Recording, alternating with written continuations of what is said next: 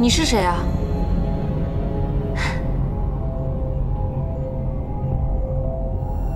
为什么你跟我长得一模一样？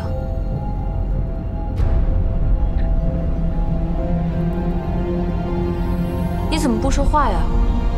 你究竟是谁？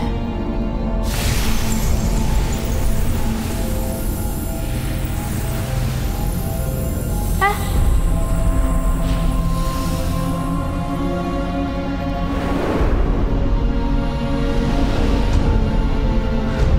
小唐，小唐，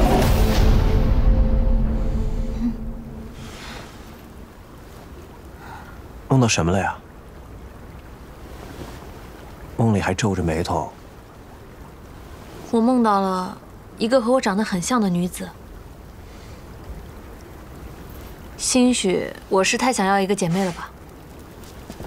别想这些了，还不如想想我们的婚事。我早就想好了，到时候我们就回到小木屋，那里既安静又简单，只有你和我。摩罗女帝的婚礼本该6界瞩目，举世欢庆，因为我不得不委屈你了。才不是你想的那样。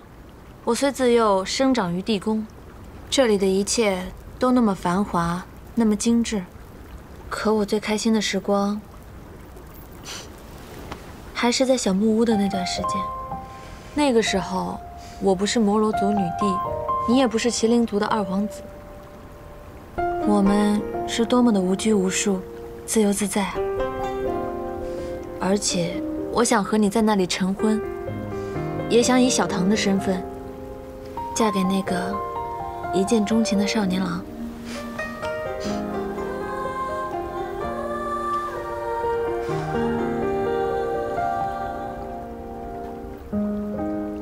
兄长已经回去数日了，我一直给他写信，但他始终没给我回信。我有点担心。你是担心你的父王母后不同意你隐瞒身世，和我成婚？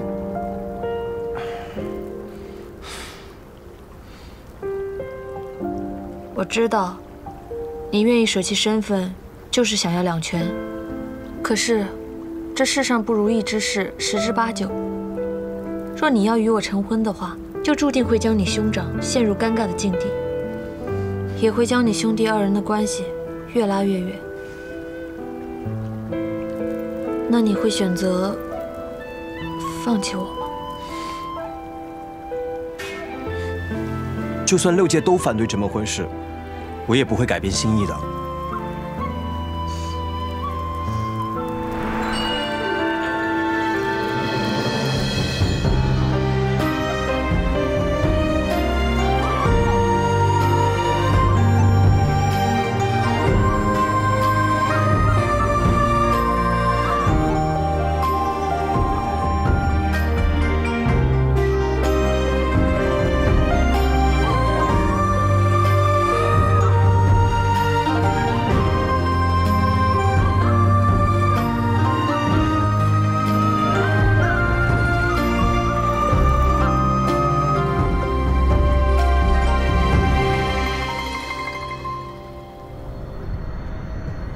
锦城，本君就将明月交托于你了，你绝不能让任何人发现它的存在。帝君请放心，除非属下身死魂灭，否则属下定不会泄露明月公主的存在。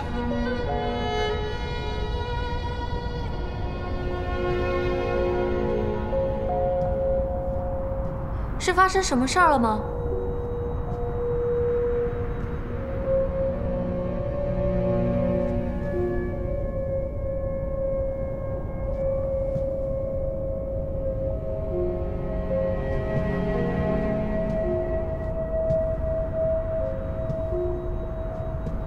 公主，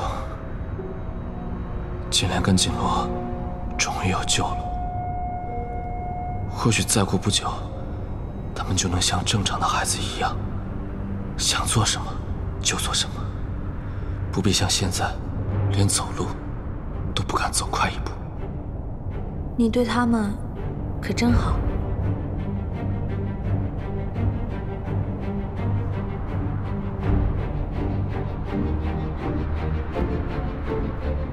父亲对你也是一样的。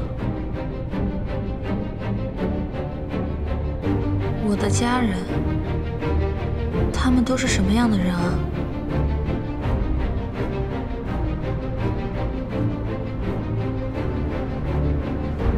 对了，我做了一个梦，梦见有一个和我长得一模一样的女子。